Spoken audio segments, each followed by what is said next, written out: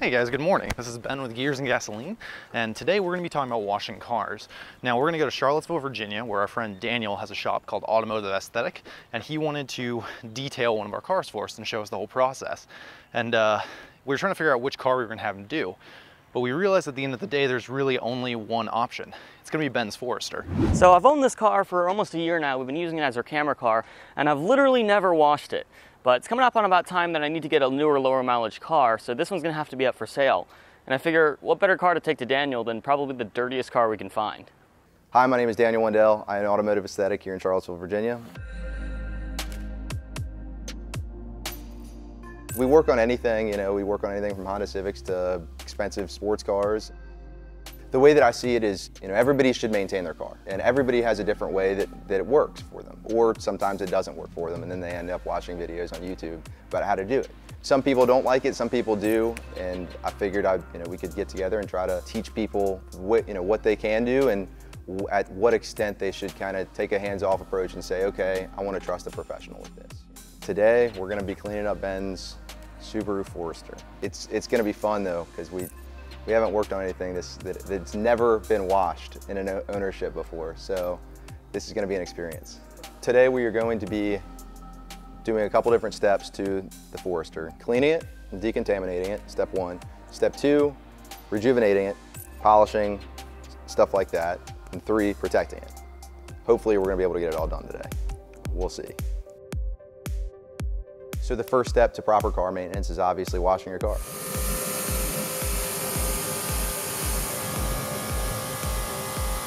The first step for me is always putting a coat of foam on the car.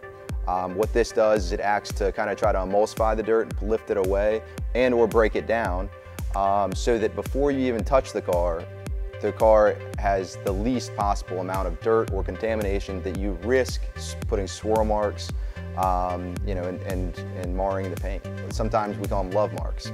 People using, trying to care for their car, but not knowing exactly what they're doing. It could be a million different things. Your wash media, what you're using to wash the car with. It can be the fact that your buckets are, you've got dirt, swirling around in these buckets of water, and when it falls to the bottom and then you swirl back up, it goes to the top. Grate guards, that's the way you deal with that situation. Two bucket method, rinsing the mitt in a clean bucket of water before you go into the shampoo bucket of water, with the soap solution.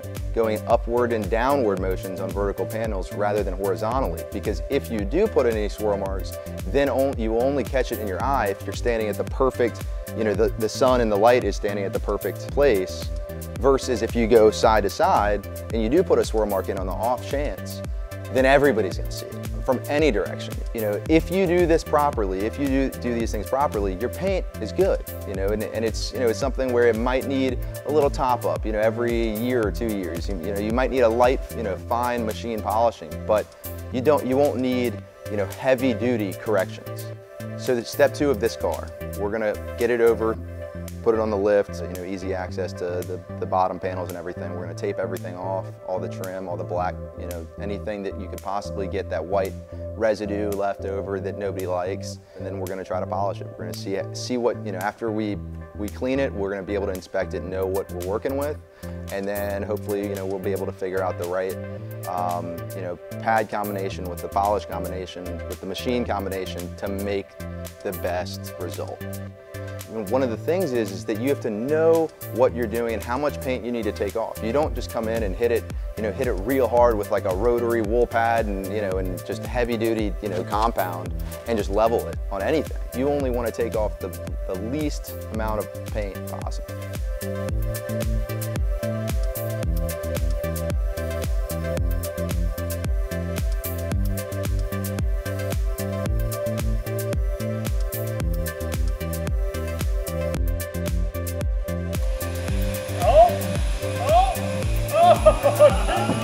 Hey!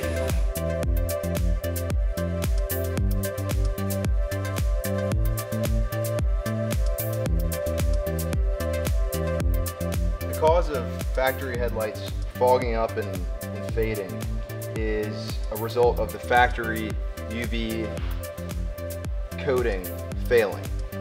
The proper way to deal with that is to completely remove the factory coating by wet sanding I usually start at about 1500 grit, go to 2000, then 2500, then 3000, and then polish it out.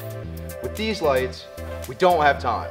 So basically we're doing the quick and easy, the quick and dirty approach to just get them improved, to get it sold. We're not going for a 100-point Concours, even just with the paint. That's something that takes me a week, 2 weeks sometimes, to make it at 100%. It's like the Bugatti Veyron. So it takes, 300 horsepower to get the car to 150 miles per hour. After that, to get the car from 150 to 200 miles an hour, it takes like the rest of the 700 horsepower.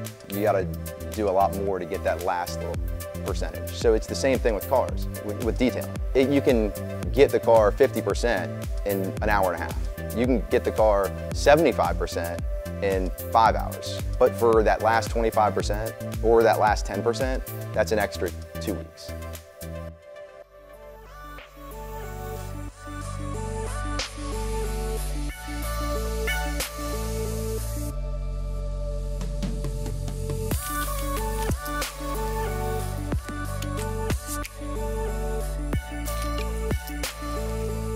In terms of protection, you have 3 traditional forms of protection. You have carnauba waxes, you have sealants, and now in the past couple years the technology has gotten really good, something called coatings.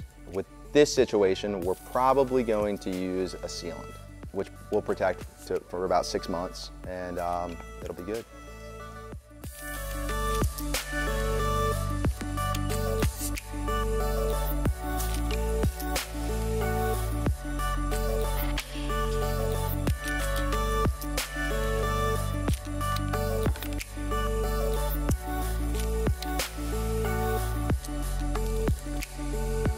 So while a car is here in my shop, I look at it as if it's my own. After it leaves my shop, it's up to the owner to maintain it properly. If I go through and polish a car out and spend a lot of time doing it, and then they go to a car wash down the street or they don't take my advice on how to wash their car correctly, they end up with the same problems again because they didn't maintain it properly. So ultimately, it's up to the owner to really maintain their car the way that it's supposed to and it deserves to be.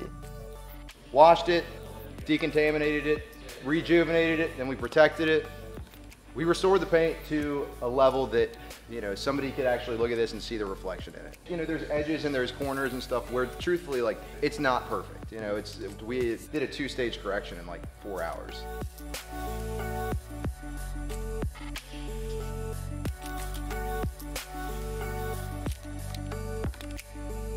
It cleaned up really, really well. It's not a black car, it's got gold flake in it. I didn't know I could have a car and not know that it had a color paint underneath it.